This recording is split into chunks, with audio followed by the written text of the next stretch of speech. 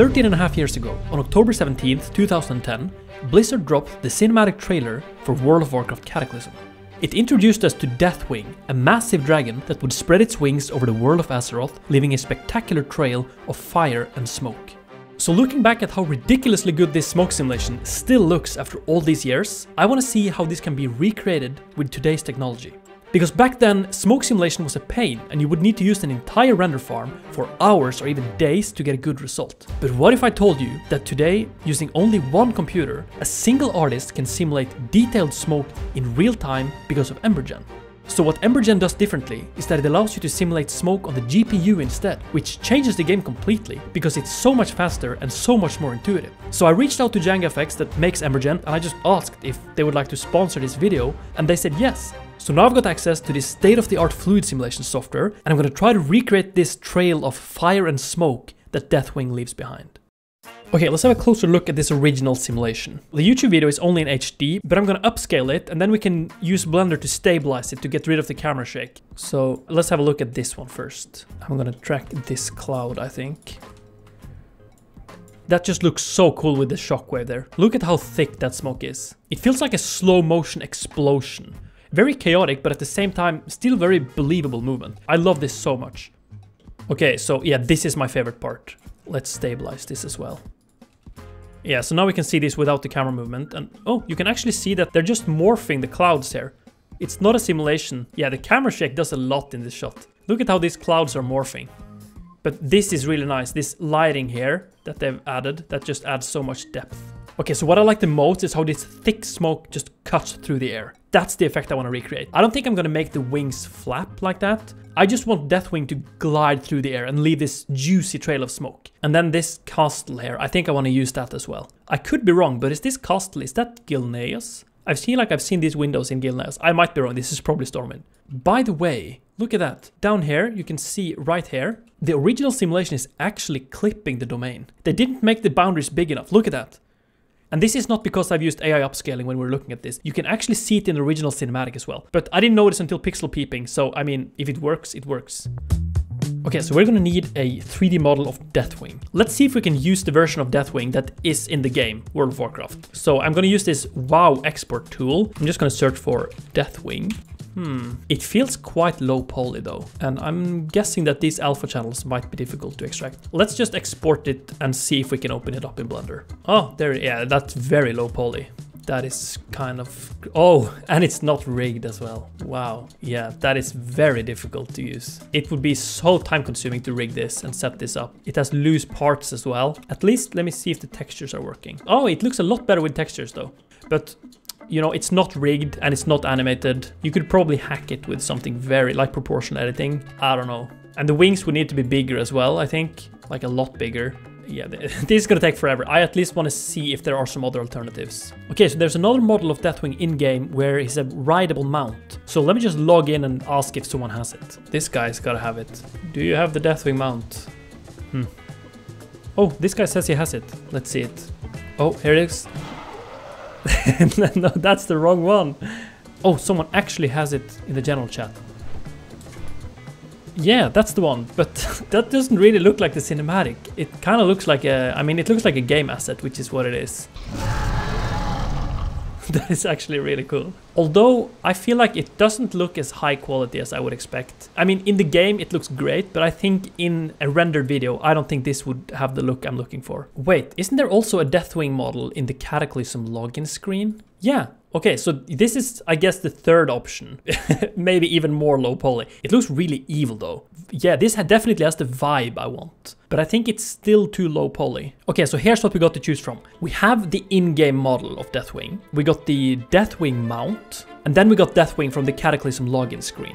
But there is one more version of Deathwing that we haven't talked about. In another Blizzard game, Heroes of the Storm, you can play as Deathwing. And this model looks amazing. I love the details on this. The proportions are a little bit off, like the wings are really small. And when it's walking around, I feel like it looks a little bit more like a big dog and less like a dragon. So that's going to be a challenge. But yeah, I think this model is a lot more similar to the Deathwing we see in the cinematic. So yeah, this is it.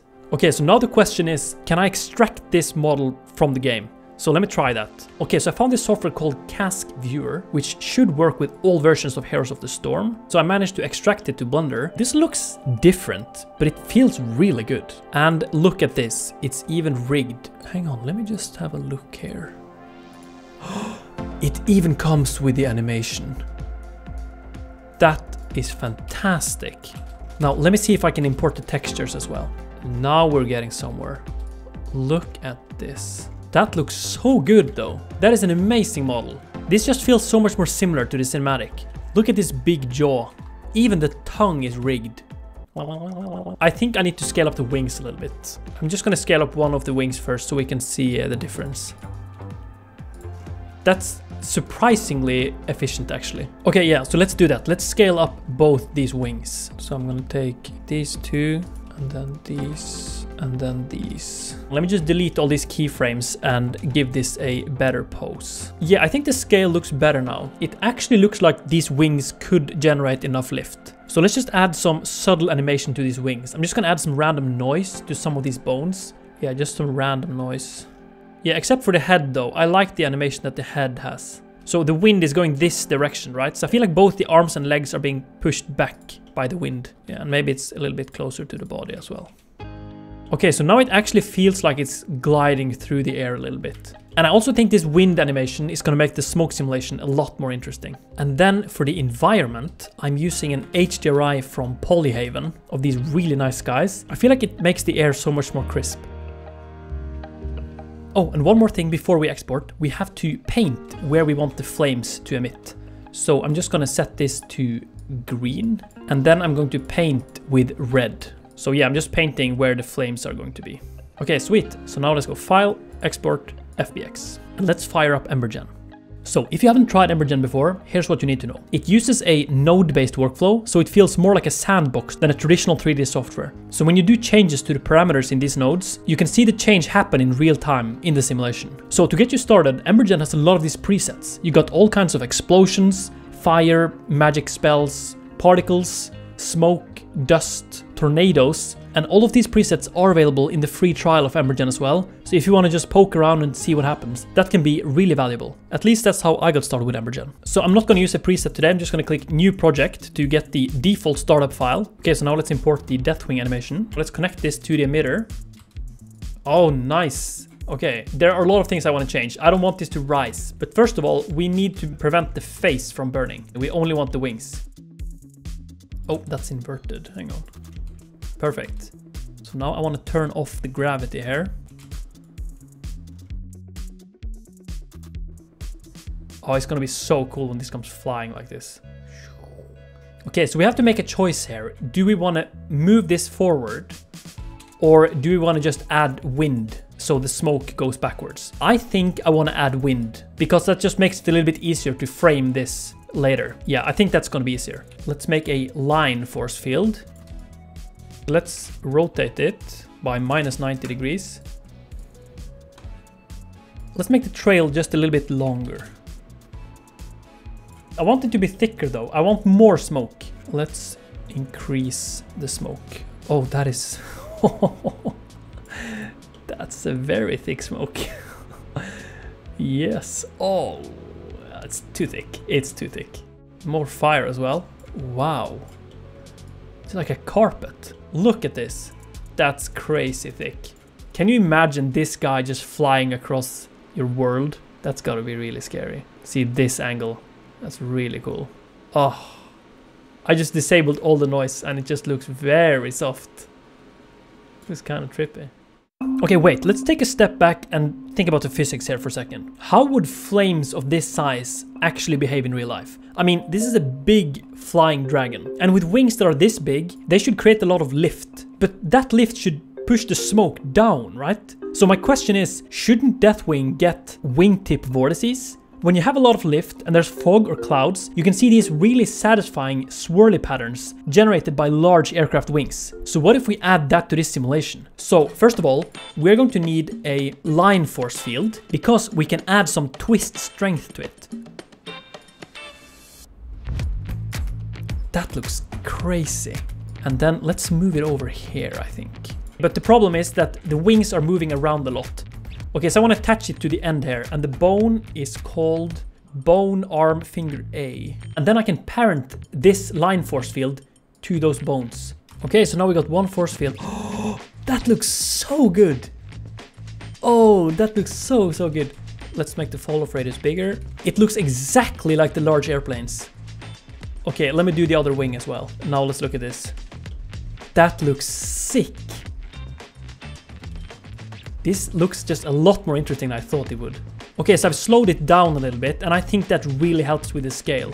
And I've increased the voxel count a lot as well. And now we got this extremely long domain. And we're currently at 14 gigabytes of VRAM. So I'm using the RTX 4090. So yeah, this is a huge scene. Look at these details that you get from above here. Can you imagine this thing comes flying towards you? That would be crazy. So I'm going to export this as a VDB sequence so I can render it in Blender with some beautiful ray-traced volumetrics. Okay, so here we got the smoke sequence imported to Blender. Let me just see what the default shader looks like. Yeah, I want this to be thicker, and I also want to add the flames. Let's just increase the density here. Okay, so that's the smoke pretty much dialed in. I might tweak it a little bit more. Now I want to add the flames. And I think I've actually found the secret for a realistic flame that fits with the theme for the Cataclysm expansion. So it starts here, it goes up, and then it flattens out. But right here, it starts going down again. NANI? Okay, that's it. When you're watching this, my PC has been rendering for over a week straight, so let's have a look at the final result.